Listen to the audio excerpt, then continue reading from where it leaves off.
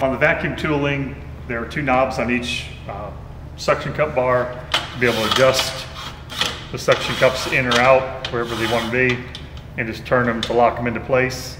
That's on both sides. There is a vacuum gauges visible to the operator for each of the zones. Left one, left zone, right side, right zone there.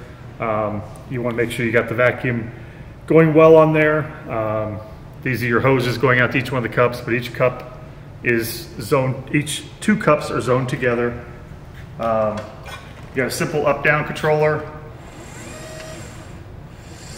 and then you have one button to hit vacuum, turns it on, and you have two buttons to release, and that has a blow off, and you have about 15 seconds to blow off away from the panel to be able to release.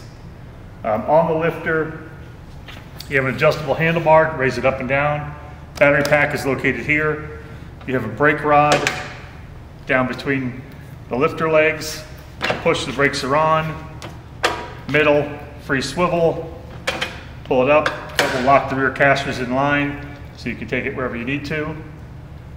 There is a slip clutch on the lifter, so when you come down to the panel, you will hear clicking.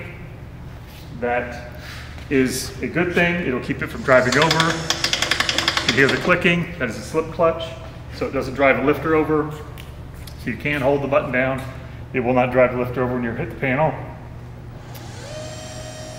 In the upper, there's a spring stop at the top, so you will not damage anything if it goes all the way up.